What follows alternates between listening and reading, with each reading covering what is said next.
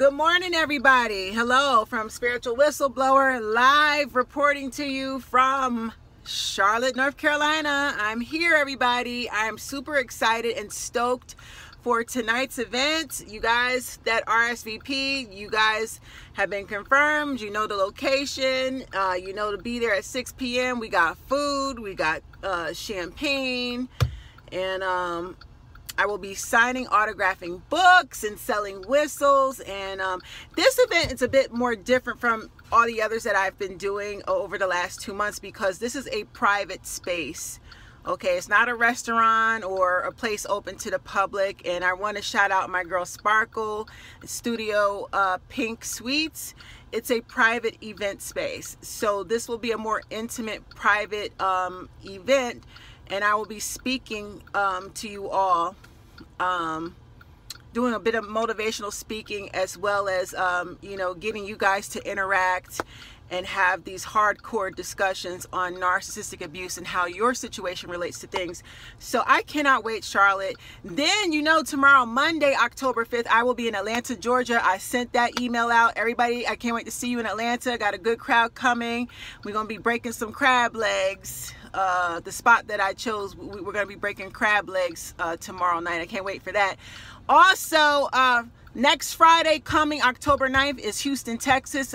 I'll see my people in Houston. Dallas, Texas is Saturday, October 10th. And then Miami Beach, I will be in South Beach, Miami on Ocean Drive on Sunday, October 11th, my actual birthday. I sent all those emails out. Y'all check your email. I sent you the time, location, meetup spot where we're meeting up. Everybody should have the email. I sent out Houston, Dallas, Miami, everything went out. So everybody get back to me, confirm your slots. Busy week for me, but let's deal with today. Charlotte, what's up? I can't wait. All right, let's get to the video. Let me make this short and sweet because I got a busy day today. I want to talk about, you know, the ping pong effect. I've mentioned this in the past about how the narcissist treats all his lovers, his, you know, everyone that's in his sexual rotation. We refer to this as the whore harem. You know, I like to call it the ping pong effect. And I'll tell you why I call it ping pong. Y'all know what the game of ping pong is, right? You get a ping pong table, there's a little white ball, and you get a paddle, and you have it's two people there. One is your opponent, and you guys got to hit this little bitty ball over the net in the middle of the table. And you just got to go back and forth, back and forth, back and forth until somebody knocks the ball off the table and you miss swinging it or something like that. But ping pong is back and forth, back and forth, back and forth, back and forth. And if you're sitting there watching two people play, your head is going to go back, forth, watching the ball go back and forth, back and forth. So, you know, I want to metaphorically use that as an example with how the narcissist rotates his lovers. Okay?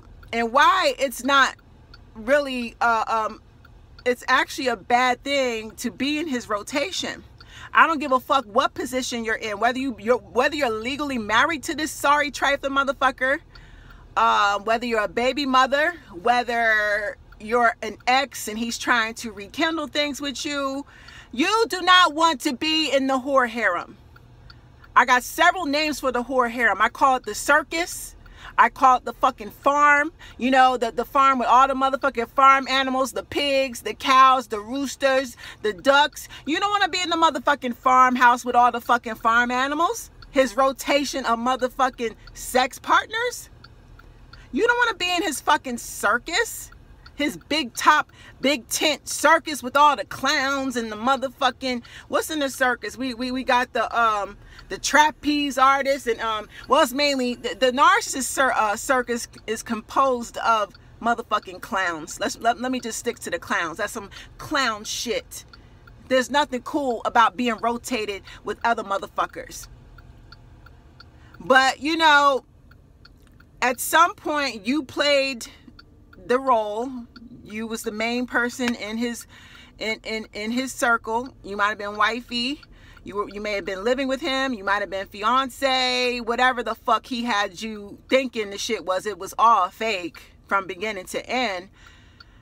Let me tell you something. Narcissists always got a backup plan. You are never the only one they deal with. I don't give a fuck if you got an engagement ring on your finger. The nigga could be paying your bills, whatever. It does not matter. If he's a true narcissist, he's got backup pussy on the back burner.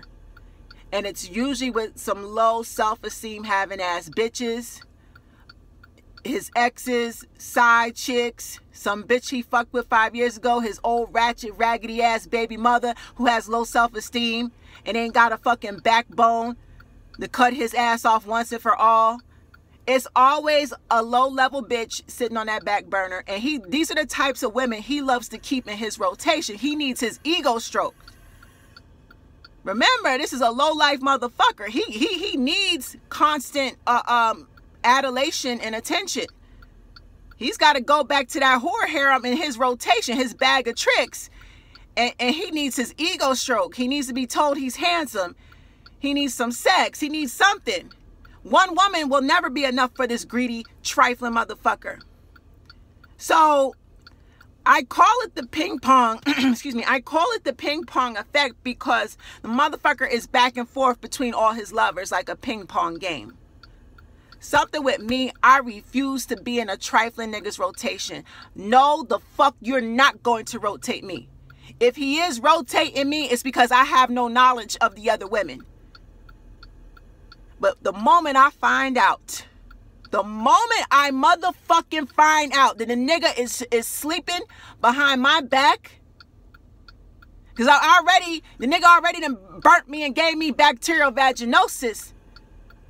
I know he doing something in the street, but I don't have enough evidence to find out or figure out who the fuck it is. And that's why he's constantly accusing me of cheating. I ain't cheated on the nigga not one time, but he's constantly accusing me. Meanwhile, I done caught BV, bacterial vaginosis, twice already. I'm like, my pussy's itching. My pussy never itched like this before I got with this nigga. The moment I break up with the nigga, my shit clears up and my pussy is good. So this nigga's in the street creeping with the baby mom behind my back. But, you know, ladies, we know something's off, but we don't have enough evidence to accuse the nigga. So we got to wait it out till God shows us a sign. And sure enough, God will let you see with your own two eyes the evidence that the motherfucker, the narcissist, has been sleeping around behind your back with the whores in his whore harem. The bitches on the back burner. But, you know, when you break up and you try to move on, this is what these trifling ass niggas try to do. He will try to come back. He'll slither his way back. He'll try to pull the friend card. What's up? Man, I'm sorry it didn't work out. Maybe we could be friends. Yeah, because he wants to keep fucking you. He wants to keep having access to you. And, you know, God forbid if you have a child with him, he feels already entitled to be up in your house because you have his child. So you could deny and say no. He's going to say, well, you can't stop me from seeing my son. You can't stop me from seeing my daughter. That's why they get people pregnant. So they can stay connected to their fucking victim. They don't give two shits about the child. So at the end of the day, this motherfucker, they want you in their whore harem. They want to put you in their motherfucking rotation with all the other whores. When you break up, you go from being number one, and he's going to try you, and he's going to try to put you in that side chick position while he's fucking the new hoe that he been fucking behind your back. He going to try it. He going to try to rotate you. I'm telling you. That's why it's critical to reject the motherfucker the moment he hovers you after the breakup. The moment he tries to slither back, even trying to play that friendship card and trying to blame you for everything, you better not fucking respond. Block him. If he sends his new bitch to contact, block her. Don't you say shit to the bitch. She's not worth a fucking conversation. The bitch is beneath you. Bitch, you wanted to fuck him? You wanted my scrap so motherfucking bad? You was standing there by the dumpster? When I cut the nigga off, I bagged him in a trash bag and threw his ass to the dumpster. And your stinking, low self-esteem having ass was standing there by the trash dumpster with your hands wide open, waiting to catch the nigga. So you keep my trash, biatch. Don't contact me. There's nothing to discuss. You and him have a nice fucking life. Peace. No, he gonna try you. He gonna try to fill you out. I'm telling you. And y'all, some of y'all ladies, and this is not me coming down hard on you, but if you get weak and you sleep with the nigga, congratulations. you have just now been admitted to the ping pong university, the whore harem, the farmhouse, the motherfucking circus. You are now a part of that sexual rotation of all his whores. And he's going to play with you. He's going to bounce between you and her and her and her and her. He's going to be at baby mom's house 3 days a week. He's going to be fucking this ratchet ass bitch on the side, his hood rat bitch. Then you're gonna be fucking this other slow bitch. You're gonna be trying. Listen, these niggas juggle multiple women. They just good at hiding one from the other. They're good at keeping bitches separated. He'll bash one woman to the other so y'all dislike each other, so y'all can prevent each other from so he can prevent y'all from comparing notes. Because if y'all compare notes and find a nigga been doing y'all dirty, both y'all gonna dump the nigga, and he don't want that. Y'all better smarten up with these niggas. When if he try to come back into your life, he does not deserve a response. These are grown fucking men we're talking about. 30, 40, 50 years old. Nigga know right from wrong. He knew what he was doing when he did it to you. It was premeditated. It was calculated. What is there to talk about?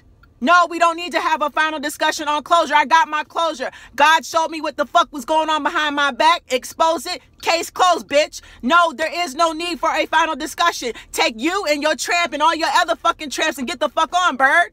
Bird ass nigga. No, but what they do, and there's so many low self-esteem having ass females that know y'all will play fucking sister wives. You know the nigga sleeping at this bitch house and at his baby mom's house and you don't care. Y'all will still fuck the nigga. So he gonna play ping pong with y'all. He gonna ping pong back and forth, back and forth. He'll lay up and crash it and lay up and live off his baby moms for a couple of months till he get bored and tired of her bitch ass. Then he gonna ping pong over to this bitch's house because baby mom is too much of a sucker and spineless and weak to check his ass and put his ass out. So he knows she ain't going nowhere, Miss Backburner USA. So he gonna ping pong over here and fuck the new bitch that he met the cashier at Walmart. He gonna fuck her, then he gonna ping pong over here with one of his exes. Niggas ping pong, ping pong. When they get bored of one bitch, he gonna ping pong over to the other bitch. It's a back and forth competition. Stay the fuck up out that rotation. Stay the fuck up out that rotation. You a motherfucking queen. You was not built to be rotated by a bum ass nigga. These niggas that be out here treating women like shit, they ain't about nothing. Nigga, you is not Jay-Z. You're not Diddy. Nigga, you don't have enough money to be pulling no stunt like that. Just out here slanging dick and passing around bacterial vaginosis and chlamydia like it's candy, bitch. And don't be accepting no engagement ring. Again, an engagement ring to a narcissist has zero value. I told y'all this. Don't let these niggas play ping pong with you. You are not a game. You are not to be toyed with. You're a queen. You can't rotate a queen. A queen will rotate a fuckboy the fuck up out of her life, though. I'll tell you that much. Anyway, I'll see y'all later, Charlotte, North Carolina. I got a very busy day. Let me get on up out of here. I got to get pretty. I got to get cute and get ready for tonight's event. Shouts out to Studio Pink Studio. I got it backwards. I'm tongue-tied. I'm just excited, I guess. But I'll see y'all later tonight. Later.